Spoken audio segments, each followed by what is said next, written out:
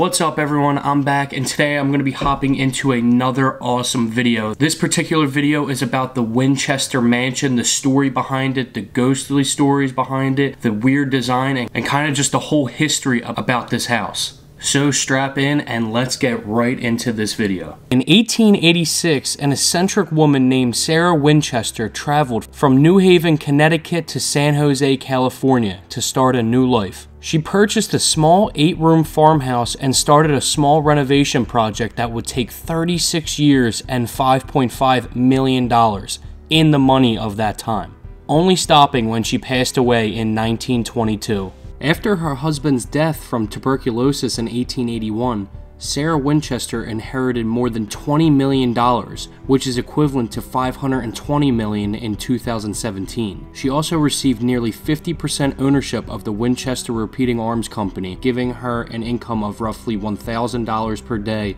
equivalent to $25,000 a day in 2017. These inheritances gave her a tremendous amount of wealth, which she used for her ongoing construction.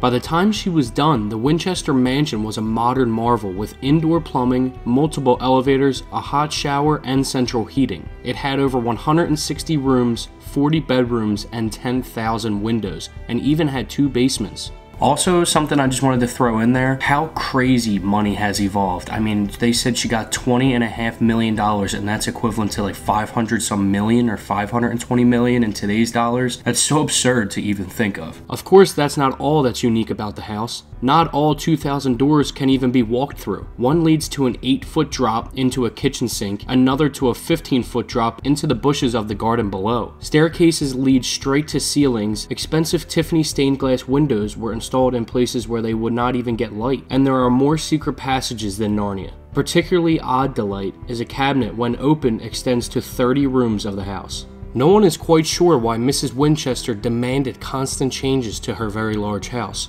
Of course, there are some stories. The biggest story is that Mrs. Winchester was being haunted by the spirits of those killed by the Winchester rifle, which her late husband's company had invented. After her husband passed away, a psychic told her that to evade the spirits, she would have to move out west, buy a home, and build non-stop. Some theories say she believed that as soon as construction was complete, she would die, while other theories suggest she built the house like a maze in order to keep her paranormal tormentors at bay and lost in the many rooms of the building. As the theory goes, to avoid them, she would sleep in a different bedroom every night and take very different paths throughout her own home. A massive earthquake struck the Bay Area in 1906 and toppled the top 3 stories of the house, while damaging the other 4 stories along with it. Sarah took this as a sign from the spirits that she was too close to completion and ordered the unfinished front half of the house to be boarded up. Though open now, signs of damage from the earthquake are still clearly visible.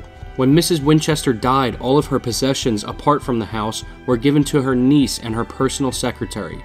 Her niece then took everything she wanted and sold the rest in a private auction. It supposedly took 6 trucks working 8 hours a day for 6 weeks to remove all the furniture from the home. Mrs. Winchester made no mention of the mansion in her will, and appraisers considered the house worthless due to damage caused by the earthquake, the unfinished design, and the impractical nature of its construction.